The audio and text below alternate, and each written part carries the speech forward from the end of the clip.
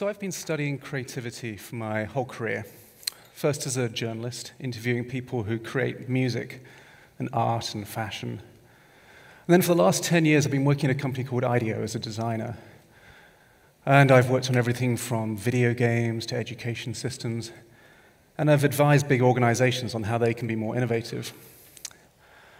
But a year ago, I realized that although I could talk a good game around creativity, maybe I myself had kind of got out of the groove of it.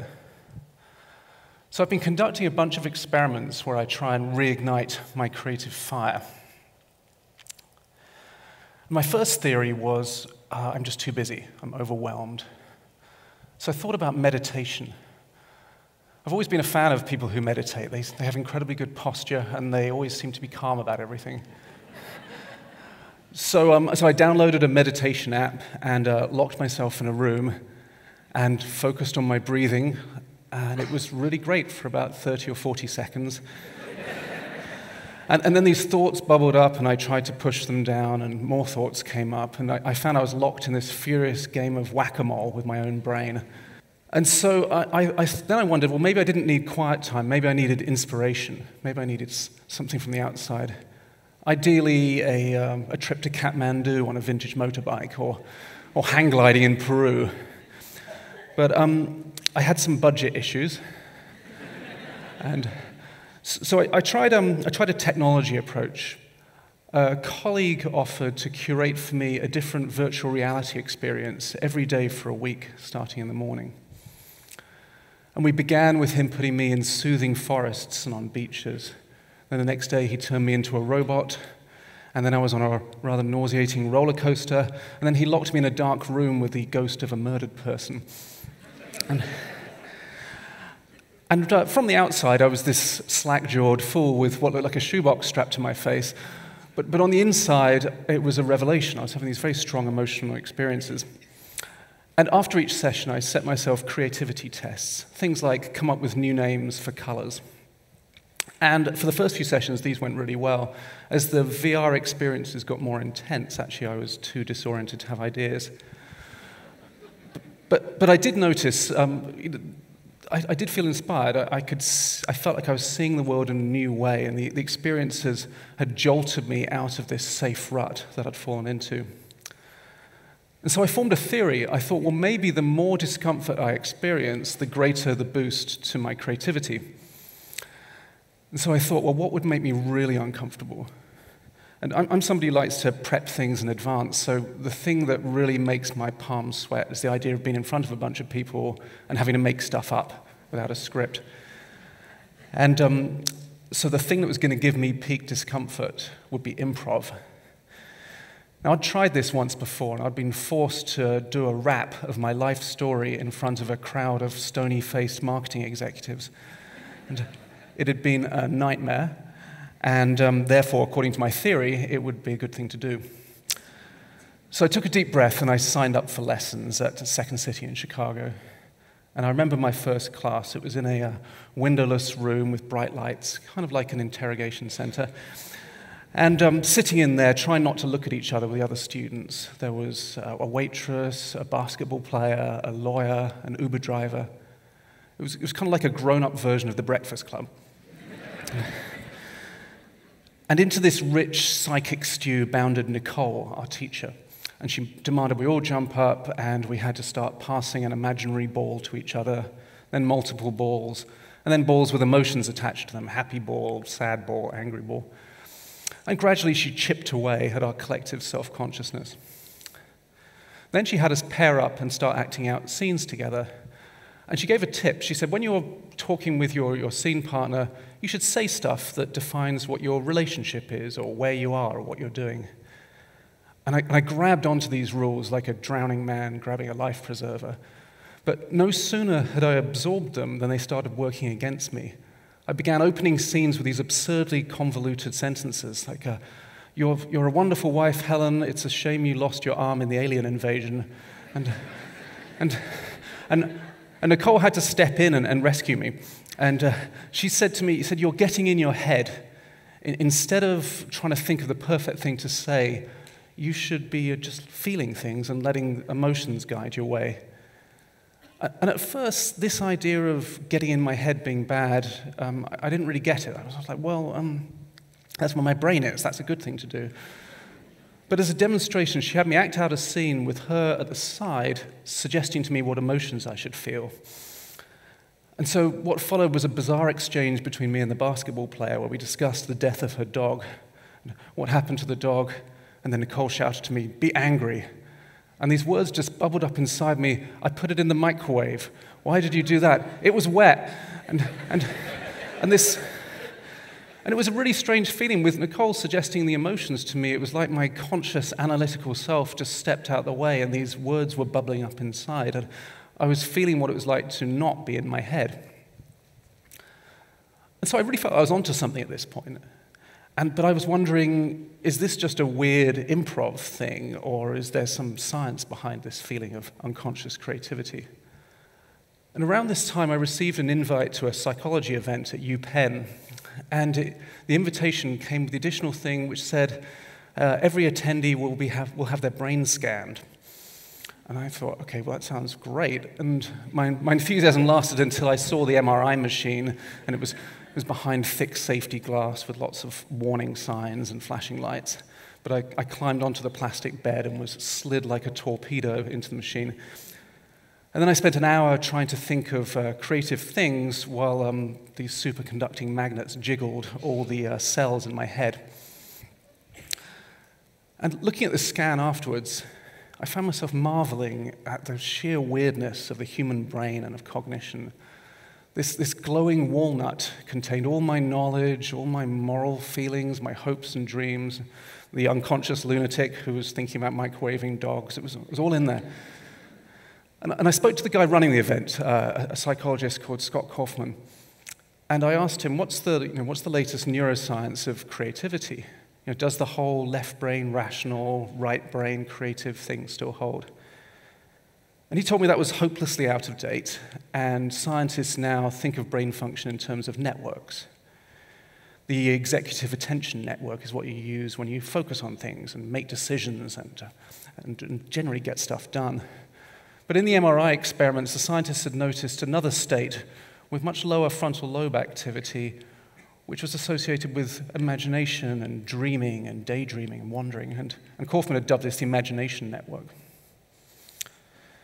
And at first I was like, well, executive attention, imagination, left brain, right brain, does it really matter what you label these different things? But there's some important differences. The left brain, right brain model, it implied a kind of stasis. People would say, oh, I'm a right-brained person, as if that was their identity. Is it like being a right-handed person? But the network model makes it very clear that everybody is using these different networks all the time and has to switch between them. And the other thing about the networks is they're in competition. They actively repress each other. So if you want to get out of your head, if you want to get into your imagination, you have to stop with the executive attention. You have to let go of that conscious control. And I found this insight really interesting because it actually helped me understand something I'd observed earlier in my career when I was a journalist. I always used to get very frustrated when I was talking to artists and they wouldn't tell me how their creative process worked. It just happens, the musician or fashion designer would say. It's a gift. And I thought this was an ego thing. I thought they were just saying it's magic because I'm really cool and I don't want to explain how it happens. But now I was wondering, well, maybe if these breakthroughs for them are happening unconsciously, maybe they don't know how it happens. Or maybe they have some intuition that if they shine the spotlight of their consciousness onto this process, it might actually stop it working. It also made me think about me and my process. As a creative professional, I was actually rewarded for providing explanations as to why an idea was good. When you're working with teammates or you're working with clients, everybody likes it if you can provide a rationale and explain. It makes everyone feel safe. But now I was starting to wonder, well, if I'm providing explanations for everything, maybe I'm building this scaffolding that's keeping me locked in my head.